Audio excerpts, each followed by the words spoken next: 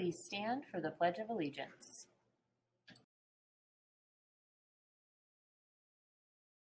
I pledge allegiance to the flag of the United States of America and to the republic for which it stands, one nation, under God, indivisible, with liberty and justice for all.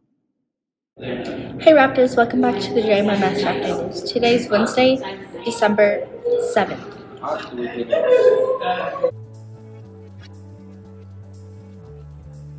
Leadership Food Drive. The food drive will be taking place from December 1st through December 16th. Food should be delivered at the Commons before school. Non-perishable food items, canned food, boxed pasta, and uncooked rice would be preferred. Legacy class with the most donations will be rewarded with a pizza party. Attendance incentive winners by Adelaide and Armando. Congratulations to Rocco S., Ryan T., Tobias S., and Zabella G. Michelle M., Naomi M., Noah S.C., and Olivia W. Josh S., Kayla T., Larry N., and Matthew S. Ethan R., Finley R., Jalen N., and Jada M. Alexander G., Aiden N., Case C., and David W. Congratulations to this week winners.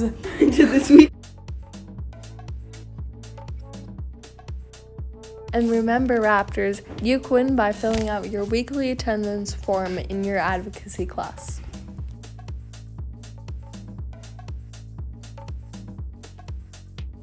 Good job, Raptors! Pearl Harbor Remembrance Day by Elia Tochin, Milo Peter, and Alexander Gutierrez. What is Pearl Harbor and when did it occur? On December 7th, 1941, the Japanese armed forces bombed the Pearl Harbor Navy base on the Hawaiian island of Oahu. This attack is what made the USA finally join World War II. What does it remember? Honor and remember the ones lost. There were 2,403 service members and civilians who were killed during the attack. How can we show our remembrance? People can visit the site of the Pearl Harbor attack and put up flags to remember. If a person isn't in Hawaii, they can take a moment of silence and fly a flag to remember those who were lost. I really don't know. Thank you, Raptors. Hey Raptors, it's coming. The 90s themed Dress Down Day attendance event is going to be happening on December 20th. Sign-ups start on December 5th through December 9th to choose what you want to do on this day. First to sign up gets first choice. You have a choice of a 90s themed dance in the gym, watch a movie in the music room, structured free time and board games in the cafeteria. Due to limited space, you may get your second or third choice. Sign-ups have been sent through your Student View email, or you can ask your advocacy teacher for help. Remember, there are some requirements to attend the end of the year activities. It's a privilege for students to participate in extracurricular and end of the activities, so these are the requirements of what makes you eligible.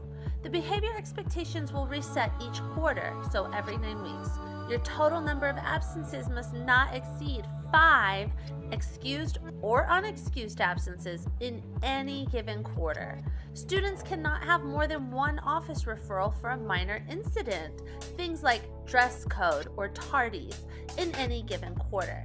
And students may not have any referrals for major incidents in any given quarter. Lunch Expectations by Chad and Armando. Topics: line expectations, cafeteria expectations, phone expectations, hallway expectations. Number 1, line expectations.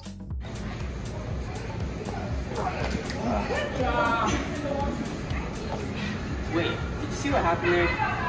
She just pushed him into me. So we need to not push people and wait in line and take turns. Number 2, cafeteria expectations.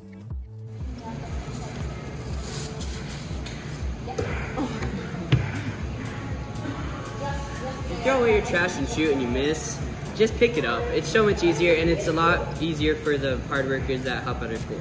Oh my God, you guys should have seen what happened. Hold on. Before you say that, you need to make sure that you're sitting down in the cafeteria, Oh, yeah, because you're if you're standing up, it gets way too chaotic in here. Too true. Guys, What? Shh, you guys need to use your inside voices.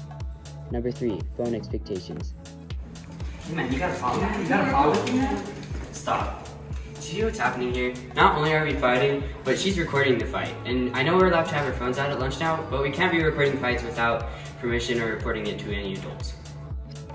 Disclaimer, violence is not in any way tolerated or allowed. No Chad or Armando was harmed in the making of this video. Number 4, hallway expectations.